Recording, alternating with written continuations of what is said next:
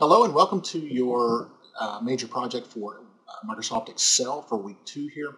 And what we're going to do is develop a grade book for grades as you see here on the screen. So the requirements for this assignment is you'll need to have at least 10 names and you'll need to have at least 10 assignments. So A1 is assignment 1, A2 is assignment 2 through A10. And you'll need to fill in some grades. The grades here do not matter. So fill in the grades and get to this point right here. So let me go over a couple of things with you in Microsoft Excel. If I click on A here, what I've done is I clicked on the column, and this is column A. I can click on here, column B. And likewise, you can see here's row 1, row 2, and row 3.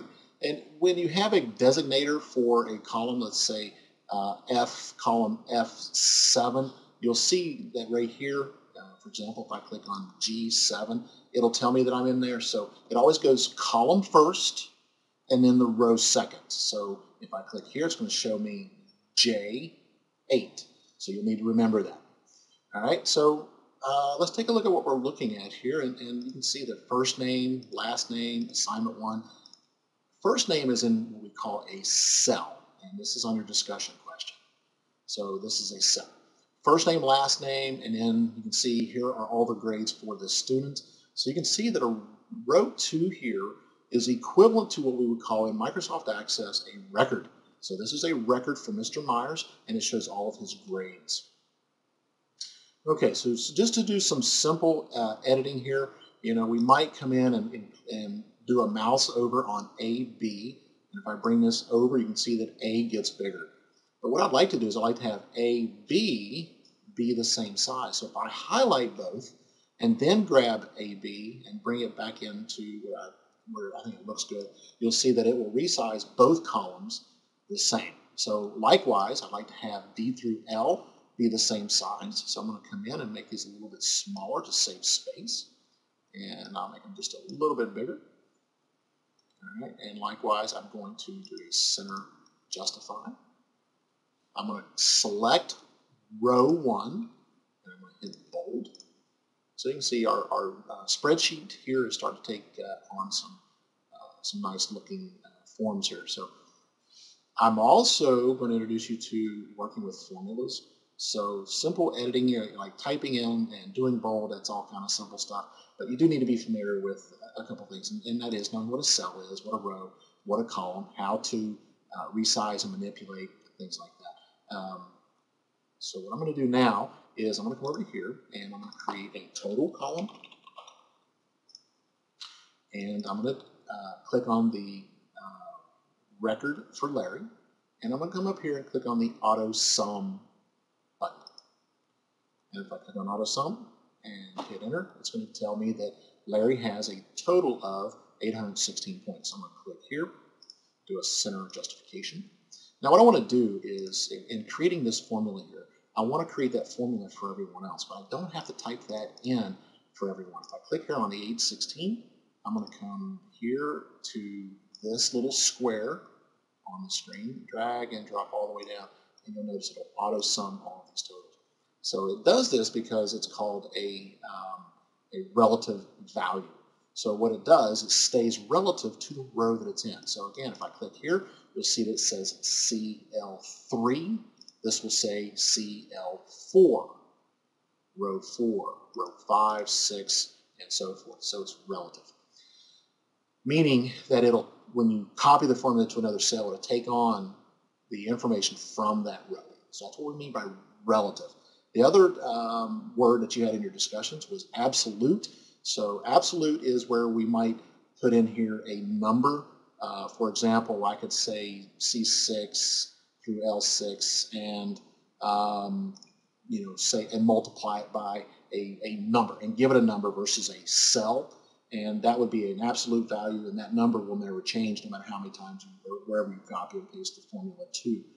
So anyway, this is a good start to our spreadsheet here. The last thing I'd like to do is I'd like to show my grade. Okay, so let's put in your grade. And what I want to do now is I want to build a formula. And just so you know, this function button here will bring up the information to build a formula, but let's learn how to do these manually. So first thing I'm going to do here is click back on it, and we'll type in equals sum. That's how you begin starting any formula in Microsoft Excel. Now, when I want to tell it what to do, I need to put it in parentheses. So just like in regular math, we always work inside and then work out. So what I'm going to do is I'm going to take the 816. All right, I don't want to type in 816 because that would be an absolute value. I want to use the relative value of it. So I'm going to click or type in M2. And now what I want to do is I want to divide this by the total possible points.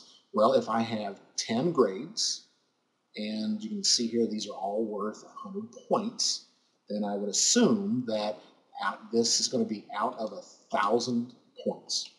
All right, now I'm just going to go ahead and hit enter here just to show you what we get. And again, I'm going to center that up. And 81.6, or I'm sorry, 816 is what you see here. And I want that to be 81.6%. So again, I'm not through with my formula, so I'm going to click on it, come up to here, and I'm going to multiply that by 100. And what that'll do is that'll change your grade to an 81.6%. Likewise, I can right-click on this cell, and a very good tool to use is the Format Cells, and learn that you can always right-click on these things to bring up your toolbar. I'm going to do a Format Cell because I want it to be a percentage. And we'll have it show like so. And now what I may do is I may need to come back and take off my times 100, because when you change it to a percentage formula or a type of cell, it's going to automatically do the multiplying by 100. And it also, by being a percentage, will also put in that percent symbol. So now what I can do is I can just drag and drop this down, and because it's relatively thinking, it's going to take on the grade. So 816 here is 81.6, here is 81.6. So we know that that's right. And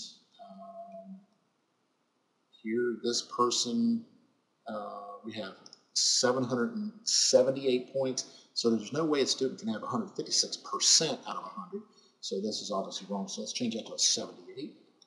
Change that to an 86. Change this to a 92. And now you can see all our grades are looking pretty good.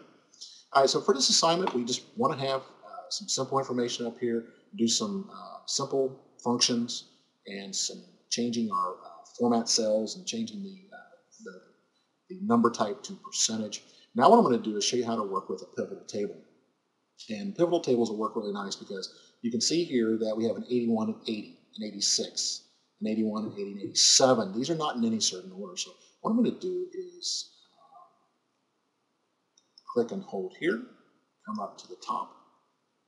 And I'm going to insert a table. And actually all you have to do is hit enter because your table does have headers. So we're just going to say OK. So now what I can do is, based on the grade, I can say largest to smallest. Now all my grades, and you can see Mr. Getty here did really well in the class, and Susie got a B. So everyone here got a B in this class. And let's change these around a little bit. What I'd like to do is maybe just a 90. Let's make that a 95. And make that 60 and 85. And let's take that 74 and make it an 85. All right, so now we have one student that has an A, student has a B, and let's make this a 55. Let's make that a 56. Let's make this, let's make it 88. All right, 88, let's make it 85. How about a 75? Okay, so we have a student here that has an A, we have a student that has a B, we have a student that has a C. So let's make this grade here 0 and 0. Now we have a student that has a D. And let's do a 0 here. Now what I'm going to do is I want to make these next 4 grades 0. So I'm just going to click and hold on the bottom corner here, drag that across, and you can now see that that student has a 41.6. So we have at least one student has an A, one student has a B, C, and D. And this is what you'll need to do for your assignment here, because now what we're going to do is work on conditional formatting. conditional formatting is going to allow me to say, okay, if the student has a 93, which is an A, I want the grade to show up as green. So it's a positive feeling. So let's just click here, and we're going to go home, and I'm going to click on conditional formatting. Conditional formatting highlights cells, rules, and between. So what we're going to say here is anyone that has a 90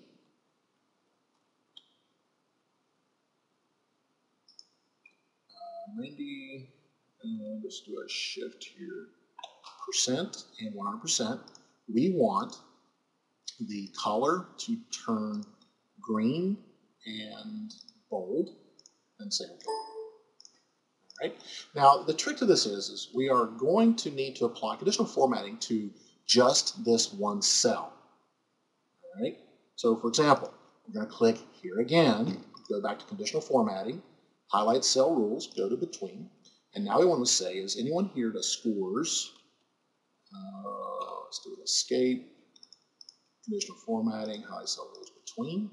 So anyone that scores between a 80 to 89, we want this text to turn to a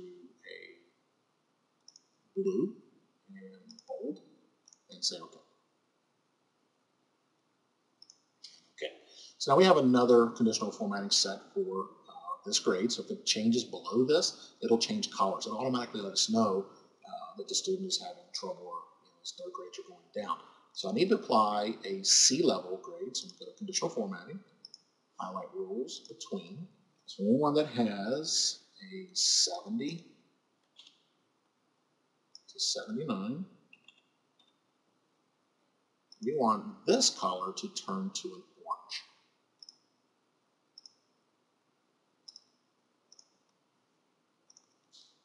Okay. Now likewise, we're going to do conditional formatting, highlight cells, do it between. And anyone here that has a 60 to a 69, we want this to turn to a custom color of red. Now, the last conditional formatting is going to be unique in that when we say highlight cells rules between, we're going to say between 0 and 59%. Here, we're going to have light red fill with dark red text. That'll let us know who will be filling the class. What we'll do is just say OK. Now, you can see here I applied conditional formatting to just one cell. So in order to get that to duplicate, I'm going to click and hold, and basically I'm now copying the formula and the conditional formatting down the screen. So when I click off of it here, you can see now I have someone here with a C, a D, and an F.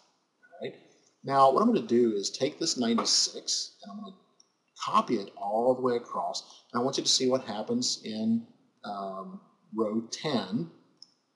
You can see it now, it takes you to 92. So the conditional formatting will change as the information changes. Okay, so this is a good start to get you going. So you want to go ahead and build your table and get all of your information in. And I'm going to make this a little bit bigger here. All right. So let's get this far, and then the rest of the exercise will be available to you in the next video, which I will post probably tomorrow. So, all right. If you have any questions, email me or send me a discussion in the discussion board, or message me in Blackboard, and I will get back with you. Thank you.